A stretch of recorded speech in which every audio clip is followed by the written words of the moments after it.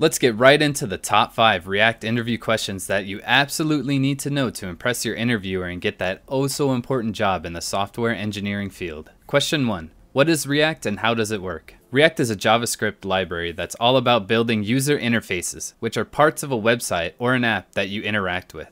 Imagine React as a giant Lego set, where each piece or component can manage its own little world called state. These components can be anything from a button to a comment section. React helps developers assemble these components to create modern and responsive web pages. Question 2. What is the difference between a class component and a functional component in React? In the world of React, components come in 2 flavors, class components and functional components. Class components are like old school recipes that use ES6 syntax and come with features like their own state and lifecycle methods, allowing them to do more complex things. On the other hand, functional components are the modern, streamlined recipes. They're just functions that take in properties, better known as props, and spit out React elements. With the introduction of hooks, these functional components can also manage state and side effects, making them even more powerful. Real quick, if this video has been useful so far, please like this video to tell YouTube that it should recommend it to others. Question 3. What is JSX in React? JSX stands for JavaScript XML. It's a special syntax that looks a lot like HTML and is used within JavaScript code. Think of it as a magic spell that lets you write your UI components in a way that feels familiar, like writing HTML, but with the full power of JavaScript.